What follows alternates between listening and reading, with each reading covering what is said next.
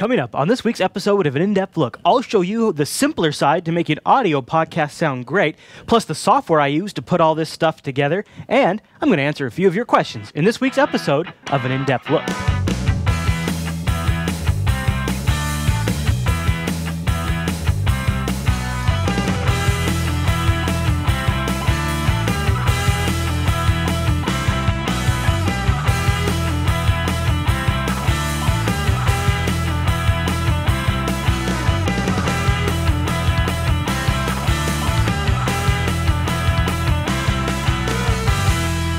Alright, and welcome to the editing bay. That's what we call it, at least, and it's a collection of different equipment that we use, but it's more than just that. It's also where I recorded our audio shows, like SciBite and the new upcoming show Film Filter that we're working on.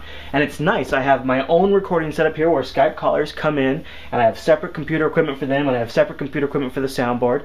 And I also then have my own mixer here where I can control our levels, and each caller gets their own track, which really makes our audio shows sound really good. Like if you listen to the SciBite audio only, it's good. And it's thanks to this mixer here and having each person on their own independent channels. But then outside of that, this is also where I'll edit our different episodes in a couple of different methods. Final Cut Pro 10 is the tool I use to edit our video shows, and then Soundtrack Pro is the tool that I use to edit our audio shows. And I do both of those tasks can be done here. And then over on the other side, I have a machine where I do some of my more specialty videos, things like in-depth look videos, where they require a little more effort in terms of compositing and green screen work, and I'll show you how I do that.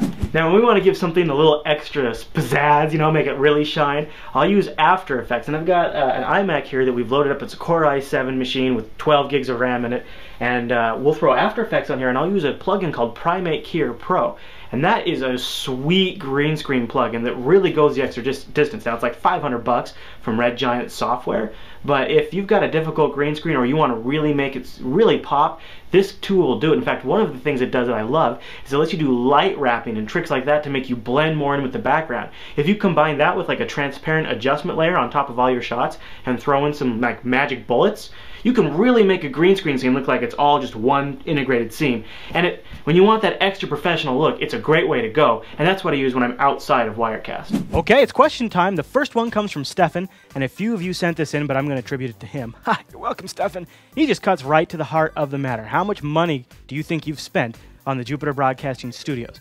It's kind of a hard number to nail down because it's not just the upfront capital investment. I spread it out over like 3 years. It was a slow evolutionary process, and we're still evolving. You can see it in our videos. You just go back in time and they look a lot worse. But also on top of that, there's things like hosting and bandwidth and all domain names, all kinds of things you have to buy all the time.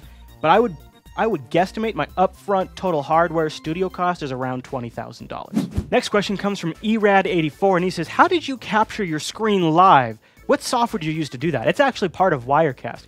It uses an extra piece of software bundled with it called Desktop Presenter that broadcasts your screen or whatever window you select to the remote Wirecast system, and you can capture it in real time. It makes using screen capture in Wirecast a cinch, and then you can do it live during a show too. And the last question I got from a lot of you is there any way to do what you do with the live streaming and camera switching and green screening under Linux, maybe with open source tools? Not that I know of. I think you can do each individual component to varying degrees of success under Linux, but not all combined under one package that does it all in real time. That's kind of a downside too, because I would love to do as much of this production as I could in Linux, so I'm always looking for that. If you know anything, let me know. Other alternatives are out there though for Windows users. Wirecast doesn't just have to run on like a Hackintosh like I use it, you can also run it on Windows, but there's also something called VidBlaster for Windows, and it does a lot of what Wirecast does, and it has different price points that might be a little more acceptable for more of a budget operation. And that brings us to the end of this week's episode of An In-Depth Look. Now, I have a few things in the pipeline. In fact, next weekend I'm thinking about doing a quick review of Star Wars: The Old Republic. What? I know, it's not really my general area, but I'm in the early access now, and I'm playing around with it, and I was curious if some of you guys want to hear my thoughts.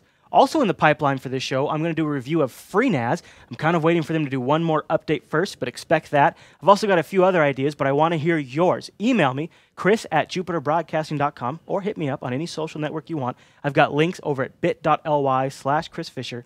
as well of a way just to push a button and get a contact with me right then and there if you want. I also want to remind you about the RSS feeds for this show. Go over to any episode post of an in-depth look and scroll down in the show notes and you'll find RSS feeds. Subscribe to that bad boy and then you get the show weekly automatically and you don't even have to think about it. It's awesome. Also check the show notes for links to any hardware I covered. If you follow those links, a portion of your purchase supports Jupiter Broadcasting. All right, everyone. Well, thanks so much for watching this week's episode of An In-Depth Look, and I'll see you right back here next week.